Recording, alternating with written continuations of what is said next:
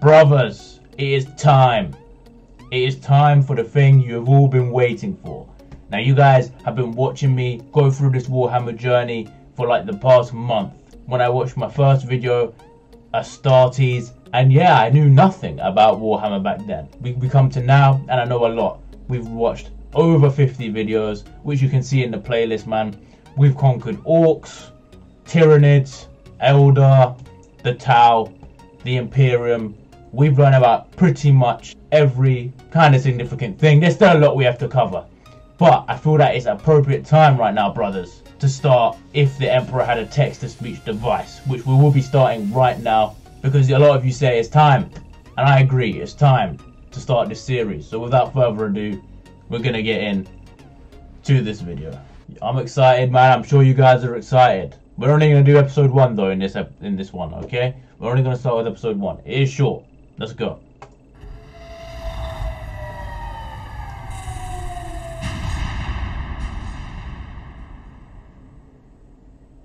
I really do hope this works.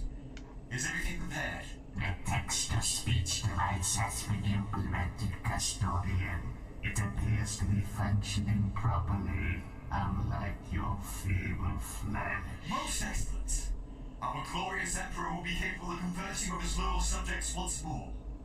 And I shall be the first to speak with him. Oh, I could just take off my... No. Calm down.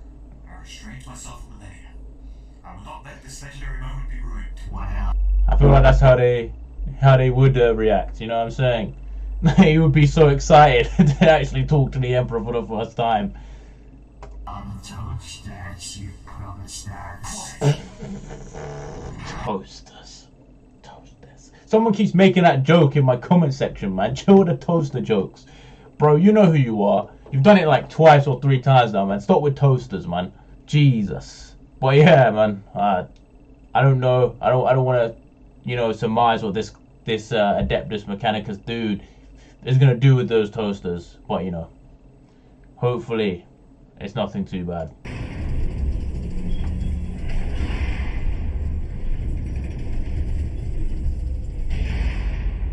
Well, my divine lord, we have managed to implement a text-to-speech device to your glorious golden throne.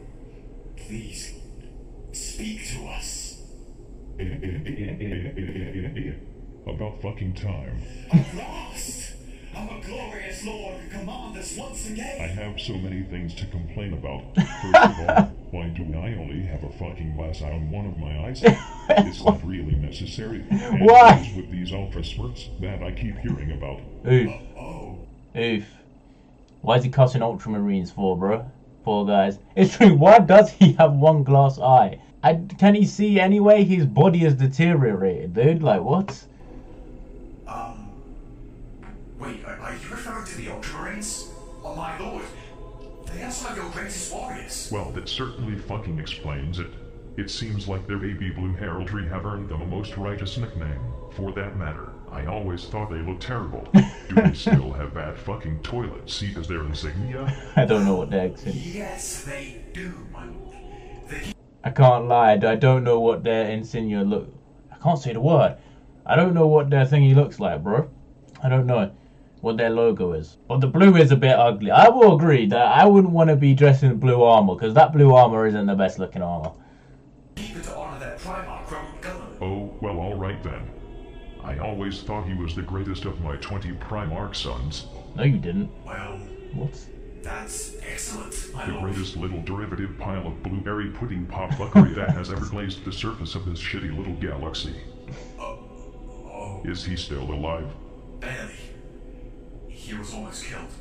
He's currently in status back in the Ultramarines' homeworld of Karoud. Cut his life supports and tell that stupid fucking Smurf village to fuck right off. Their constant uninterrupted chatting is drilling into my skull as if they were the immensely sanctimonious love child of tinnitus and the jackhammer. The pain of a million ripped out nose hairs are but a tender massage compared to this inexpressible ultra torture. Well, I'll see what I can do. But at least we still have our mighty Grey Knights. I never created anything called Grey Knights. But, my lord, they are the greatest at purging demons in the Imperium.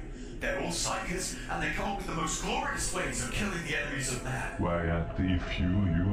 Bring in the Dread Knights! Oh, greetings, my glorious Emperor.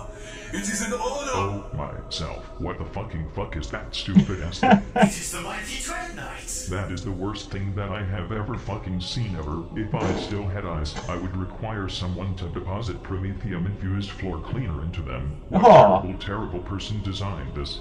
Ouch. Ouch. That's just rude, bro.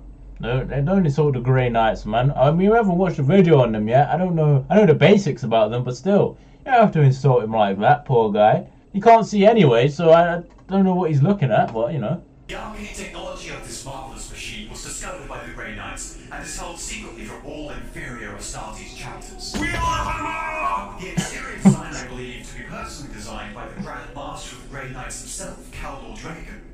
He is the mightiest of the Grey Knights. He is currently stuck in a warp, killing demons daily, pillaging demonic villages, and vandalizing the Chaos God's property like some kind of glorious rascal. He has even written a name on a demon Primarch's heart. For the love of all stop signs in the galaxy, cease and fucking desist.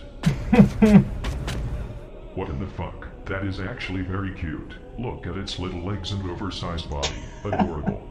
Come to Papa you. What? Wait, no! Yes. This is funny to me.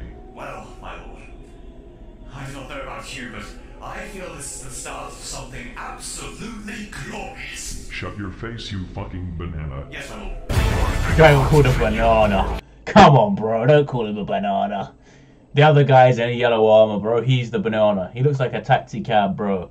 Don't call him a banana, poor guy. You know what's funny is, why is the Custodes guy so fucking small? Why is he so small, dude? Why is he so small? He's surely the same size as those dudes. Well, actually, the guy's in dreadnought armor, so maybe not. I'm not too sure what the yellow guys are, to be honest. But yeah, man, some of the jokes, I'm not gonna lie, I didn't understand them. But you know, that's part and parcel of this, man. Like, if we wait forever to do this series, man, we're gonna be sitting here and just like watching lore videos upon lore videos, and you know, never get anywhere. So yeah, man, that's the first episode of If the Emperor had a text-to-speech device, man. I'm pretty sure there's a lot more of these, to be fair. Probably gonna have to add episode 2 to my watch later. Oh, episode 2 is so damn short, bro.